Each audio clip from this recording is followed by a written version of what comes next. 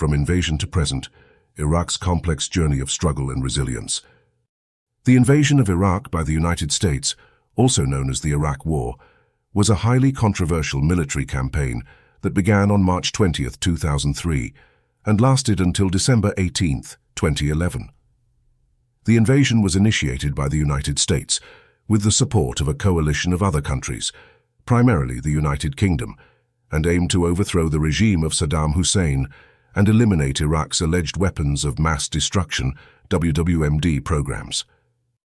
Background: Iraq had been a focal point of international attention since the Gulf War in 1990–91, when a US-led coalition expelled Iraqi forces from Kuwait. Following the war, Iraq was subjected to extensive economic sanctions by the United Nations, which severely impacted its economy and infrastructure. Saddam Hussein's regime faced accusations of human rights abuses, suppression of political dissent, and defiance of UN resolutions regarding disarmament. Reasons for invasion. The primary justifications presented by the US and its allies for the invasion of Iraq were: 1. Allegations of weapons of mass destructions.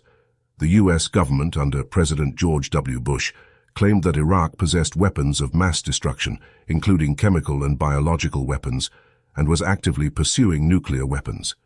These claims were based on faulty intelligence and ultimately proved to be unsubstantiated. 2. Links to terrorism. The Bush administration alleged that Saddam Hussein's regime had ties to terrorist organizations, including Al-Qaeda, and posed a threat to international security. 3. Promotion of democracy.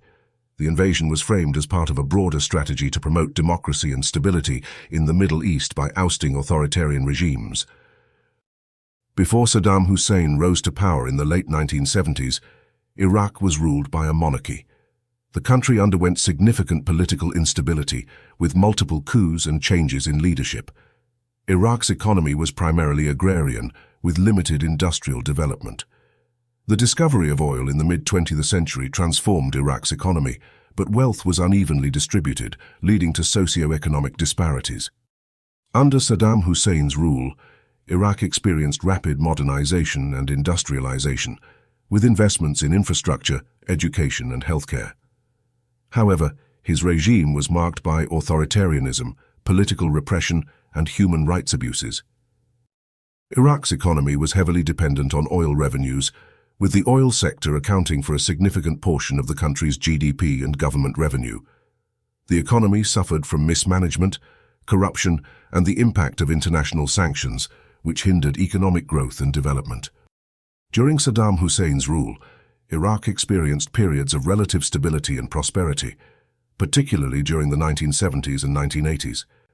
However, his regime was characterized by brutality and oppression, with widespread human rights abuses and suppression of political dissent. The Iran-Iraq War, 1980 to 1988, and the Gulf War, 1990 to 1991, further destabilized the country and took a heavy toll on its population and infrastructure.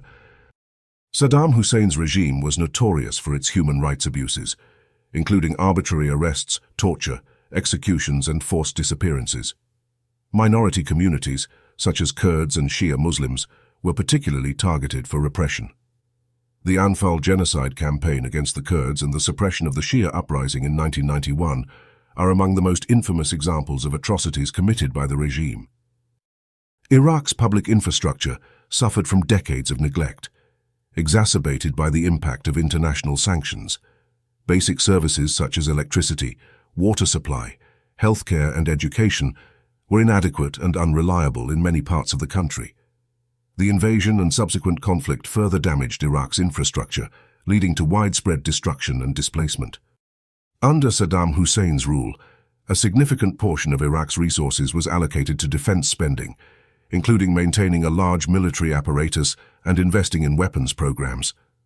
This came at the expense of critical social services such as education, healthcare, and public utilities, which suffered from underfunding and neglect. In the aftermath of the invasion, efforts were made to rebuild Iraq's infrastructure and institutions, but progress was slow and hindered by ongoing security challenges, sectarian violence, and political instability. Overall, the invasion of Iraq and its aftermath had profound and far-reaching consequences for the country, contributing to further instability, sectarian tensions and humanitarian crises in the region. During Saddam Hussein's rule in Iraq, the country was composed of several ethnic and religious groups, each with its own distinct identity and socio-political dynamics.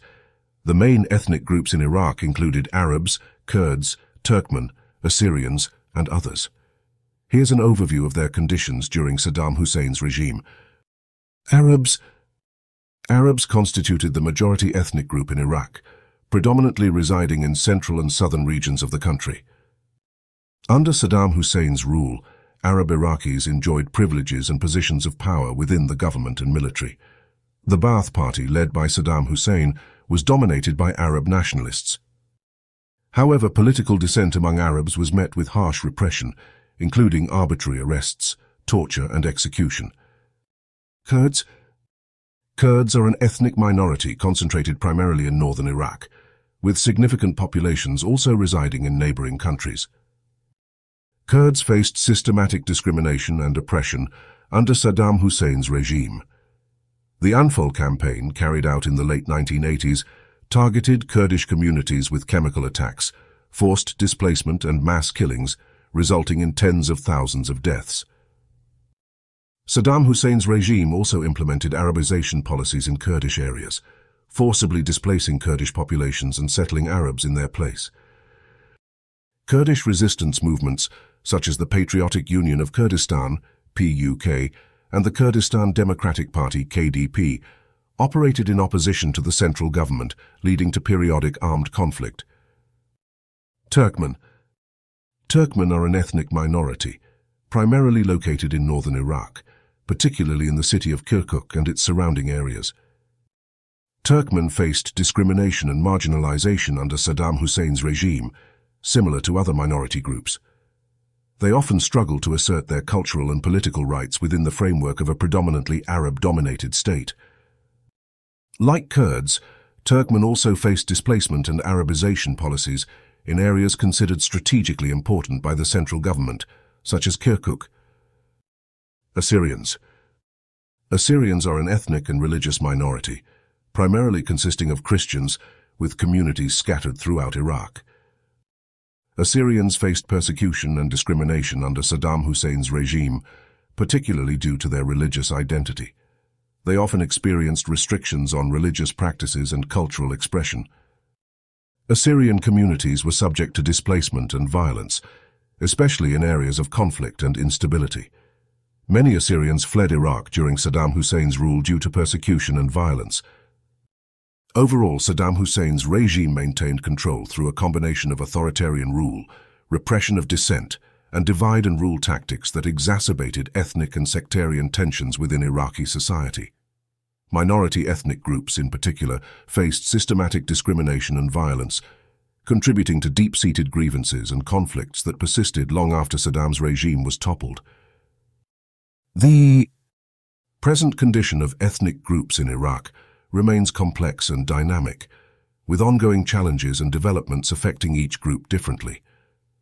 Here's an overview of the current situation of some of the major ethnic groups in Iraq.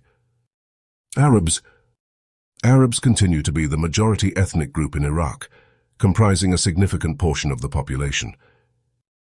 Many Arabs are concentrated in central and southern regions of Iraq, including Baghdad and Basra. Arab communities have been affected by the broader political, economic, and security challenges facing Iraq, including sectarian tensions and conflicts. Kurds remain a significant ethnic group in Iraq, primarily residing in the autonomous Kurdistan region in the north. The Kurdistan Regional Government, KRG, exercises a degree of self-governance in areas under its control, including in matters of security, administration, and natural resource management. Despite enjoying relative stability and security compared to other parts of Iraq, the Kurdish region faces its own set of challenges, including political divisions, economic hardships, and disputes with the central government over issues such as oil revenue sharing and territorial boundaries. Turkmen are an ethnic minority in Iraq, primarily residing in northern regions such as Kirkuk, Tal Afar and Mosul. Turkmen communities continue to face challenges related to security, representation, and cultural preservation. The status of Turkmen majority areas, particularly Kirkuk, remains a point of contention between the Kurdish regional government and the central government in Baghdad.